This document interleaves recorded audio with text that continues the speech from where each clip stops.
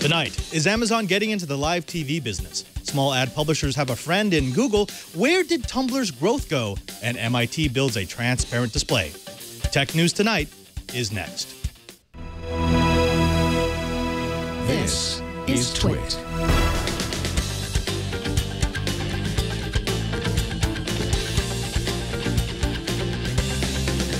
This is Tech News Tonight, Show 7 for January 21st, 2014. I'm Father Robert Balacer. Let's get right to the tech feed. Amazon.com may launch a paid TV service. The Wall Street Journal reported today that Amazon has approached entertainment companies about licensing their television channels for a new paid TV service similar to current cable and satellite TV, but streamed over the internet. Amazon already offers TV shows and movies on demand through its Prime Instant Video service. The move is part of an industry push to offer live streaming TV online.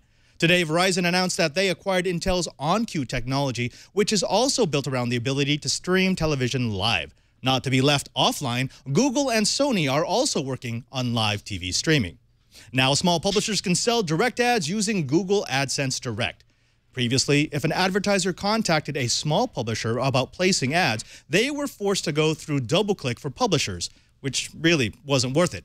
This service from Google fills the gap. The ad publisher and advertiser work through AdSense Direct to set ad duration and price, and then the advertiser uploads the artwork and the ad publisher grabs the code. For this, Google takes a 15% cut and is only available in the United States. AdSense Direct directly competes with services like iSocket and buy-sell ads. Yahoo paid more than $1 billion for the Tumblr social blogging site in May, in part because of its massive rate of growth. But since the acquisition, Tumblr's growth may have stopped. According to ComScore, Tumblr's users flattened for 6 months after the acquisition. A Tumblr spokesperson said, however, that ComScore didn't measure mobile or in-app traffic, so Tumblr's users' growth may be better than reported.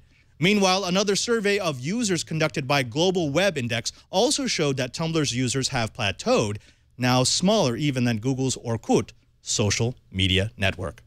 We reported yesterday that Microsoft may have paid gamers to post videos promoting the Xbox One in exchange for cash, without disclosing the payment to viewers. We said that we were waiting for Microsoft to clarify their involvement in the promotion, and today they did.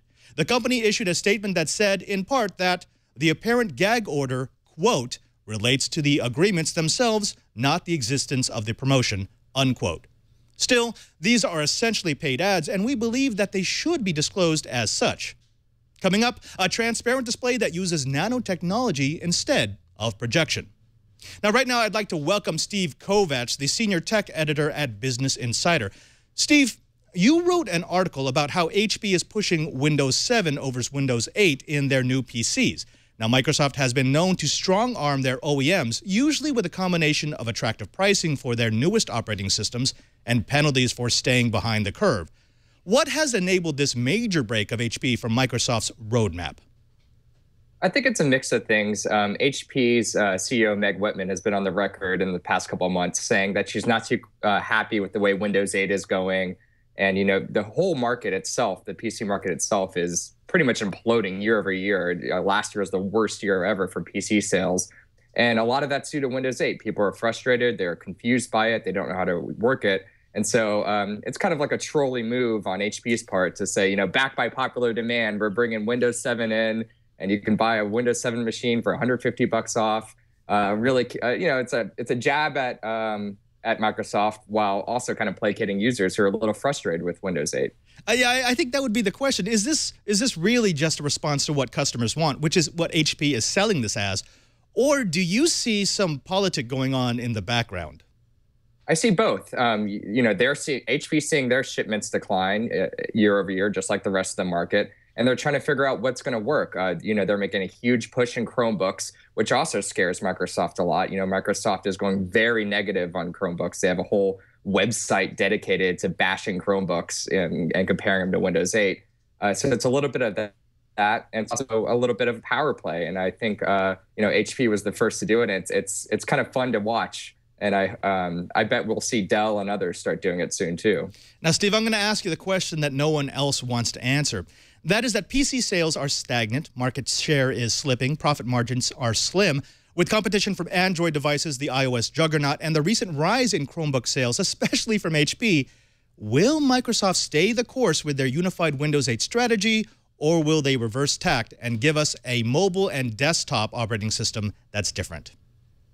I think it's going to be a slight reversal. Again, we're going to have to see who the new CEO is and what his or her strategy is. But I have the feeling with Bill Gates, kind of running the show behind the scenes as chairman, we're going to see more of it staying the course. We've heard reports already that the so-called Windows 9 is in the works, and it's going to fix a lot of the problems with the user interface people had. And I think we're going to kind of see this hybrid operating system that defaults more to a desktop feel, but there'll still be that option to kind of kick into the tablet-y touch interface. Thank you, Steve. That was some great insight. And finally, right, a transparent display. How cool.